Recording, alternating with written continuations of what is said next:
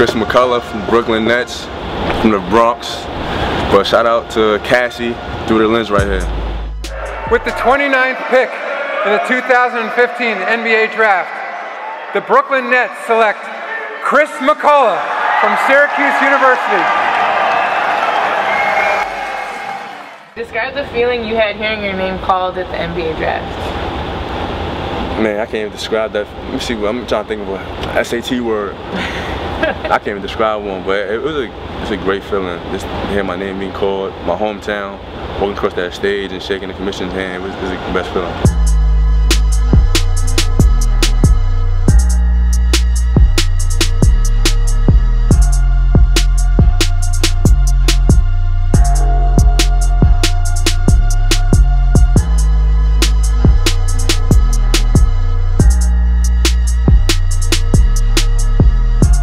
You're the first player from New York on the Brooklyn Nets, right? Yeah. So what is that like?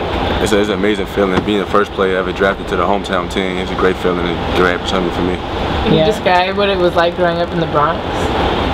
First and foremost, it was rough. For me, it's being a ball player and being in an environment that I was in. It was fun, but some days it was like you gotta get home at a certain time. If this is about to pop off or this is about to happen, so you gotta be home. But I mean, I enjoyed that from the Bronx and I read it to the fullest. My whole family played basketball, so I learned from all of them. Everybody went D1, played at a high level, so I learned from all of them and stuff. And this kid in my neighborhood named Dwayne Hardy, he played at St. John's, so I used to look up to him when I was young and stuff. So I just taking everything that I learned.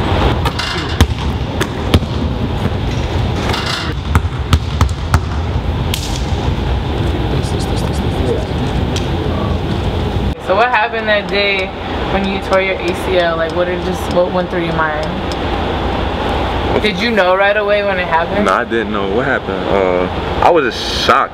Honestly, I thought I dislocated my knee, but that you get popped back in, so that's what I tried to do, but I couldn't do it. And I don't know, I tried to get up and walk in there. It felt like I was walking on fire, so I knew something bad happened. Then the next day I got an MRI, and they told me I tore my ACL, and then that whole week I just like, my knee was so sore I couldn't walk, couldn't do anything. So I was just in bed for the whole week. Then I got up, had to rehab to get surgery. After surgery, had to rehab to come back.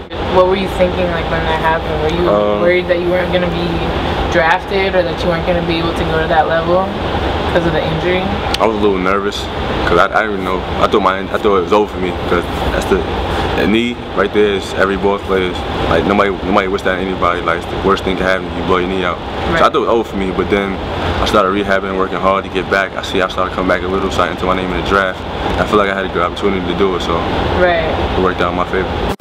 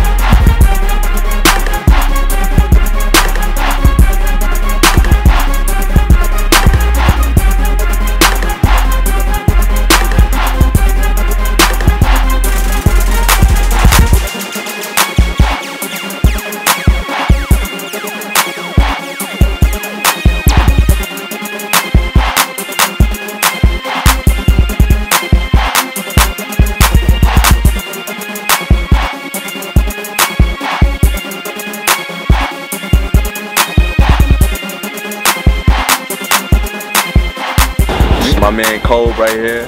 What's up? What's up, guys? My man Rich Homie. What's up, guys? That's my man Dre. Smooth Dre. Smooth Dre. Yo, you seen that video? USA Camp Kyrie did some type of layup. Like he split it, and that joint just went in. Ooh. He did it like 10 times too. Like that? Yeah, it's just like that. That's crazy. But he did higher off the glass.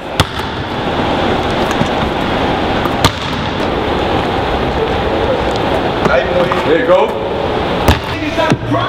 We're at the club. Been there. You gotta get on this one time. Who, me? Wait, she got it. Run. Oh, go with the car.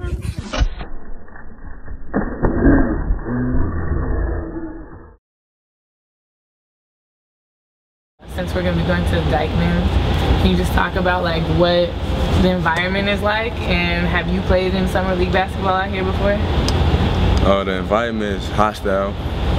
If you're not up to your A game, they own you. It's fun to play around. It's a great atmosphere. A lot of people come out and watch the game and stuff like that.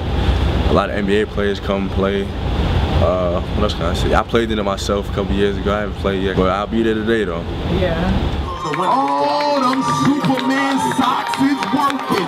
New York Knicks over the time. I'm winning to get that money time. Yes, shoot me, drop. I got shoot me. Spin like, hey, get mama can't save you. Mama can't save you now. We got Dyckman right now. One time to the right to you. Hey, excuse me. Back channel. One time. Good night. One time, excuse me, one time, Big I told you, you don't go 94 if you ain't in the Big 12, Brooklyn stomping. See ya! Have life to defend the champs. Oh, yeah, got my Cali girl out here. What's going on? Long Beach State, you remember? CM5 here, you sure. Gotta put it on your back now. Let's go get the defend the champ down, but not out. Excuse me.